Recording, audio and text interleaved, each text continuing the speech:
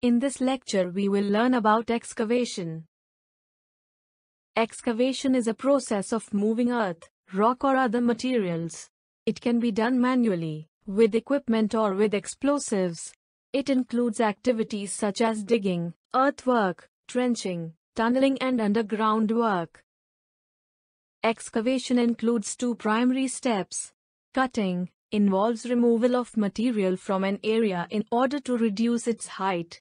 Filling involves addition of material to an area in order to increase the height. Cutting activities are further divided into sub-activities such as clearing, loosening, digging, and hauling. Filling activities are further divided into sub-activities such as dumping, spreading, compacting, and leveling. The first step, cutting, involves area clearing and grubbing. Clearing. It involves removal and disposal of trees, bushes and other unwanted vegetation or organic materials. Grubbing. This step involves removal and disposal of tree roots. All loose soils and plants should be removed from the roots and should be burnt, shredded or hauled off as required. Stockpiling. Topsoil should be stockpiled during the clearing operation for future use. Stockpiles should be carefully located at places remote from other work so that they do not cause congestion or interference later in the job. Marking. Site should be marked according to the plan. Identify pillar placement according to building layout. Pillar should be provided 6 feet from the sides of the building so that it does not interfere with excavation. Once measurements are cross-checked, mark the center lines.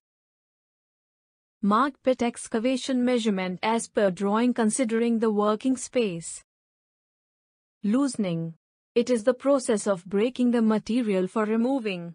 It involves drilling, blasting, chipping, ripping, pounding, splitting, cutting, or other operations to break material up so it can be removed. Loosening may be done by breakers, explosive, swinging balls, rotary drill, ripper teeth, hand picks, vibrators, etc. Digging and hauling.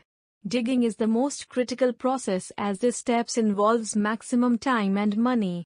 It involves vertical movement of material. Hauling primarily involves horizontal movement of material. It can be within plot or outside site premise disposal. Efficiency of digging is very important.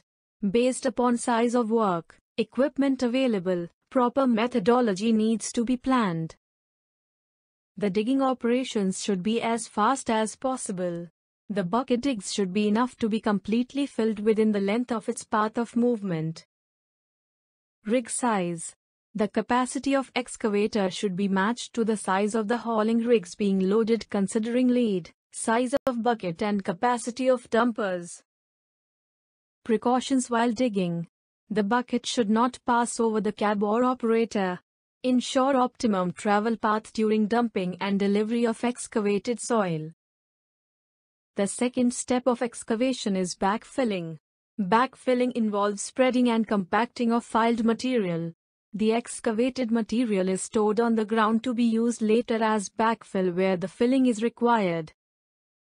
Quality of soil to be reused should have adequate strength, stable against volume change and be durable against future deterioration. Quality of soil to be reused should be relatively incompressible to avoid future settlement. Volume of earth hauled should be equivalent to the concrete to be poured. Also, ensure that the stored material does not interfere with surveying. Digged material should be free of clods, salts, sulfates, organic, or foreign matter. If fill material needs to be borrowed, outside source should be approved beforehand. Spreading. Material should not be simply dumped in spoil areas and left in an unsightly condition, as has been done in the past around some mines, pits, streams, etc. Spreading and leveling are nearly always required in order to improve appearances and maintain proper drainage patterns. Compacting. the process in which stress is applied to soil causing densification as air is displaced from the pores of the soil grains. Dressing, trimming of natural ground, excavated surface and filled up area to remove vegetation or small inequalities not exceeding 300 mm deep is known as surface dressing, and it is measured in square meters. Lead. The distance for removal shall be measured over the shortest practicable route and not necessarily the route actually taken is known as lead. It is measured in meter or kilometer depending upon the total distance.